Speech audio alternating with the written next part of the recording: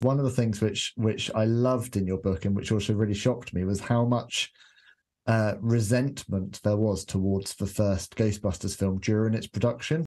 Can you talk about that a little bit more? I think one of the stories that is often repeated about their production is when they were filming in Columbus Circle and how that caused such a traffic nightmare. New Yorkers are not going to put up with anything like that. And, they don't care who you are. Like, a lot of people didn't think Bill Murray or Dan Aykroyd were all that funny or like even liked them that much, So when people are like, oh, Bill Murray and Dan Aykroyd are here filming a movie in the middle of like the most congested part of Manhattan, they're like, oh, wow, even more reason to dislike them. Yeah. They're unfunny and they're causing me problems in my work life. So And yet, little did they know, but actually, it's a film that I think for many would spawn a real love affair for New York City. And the backlash wasn't quite so when it came to Ghostbusters 2. Is that correct? yeah, that's right. They were more forgiving.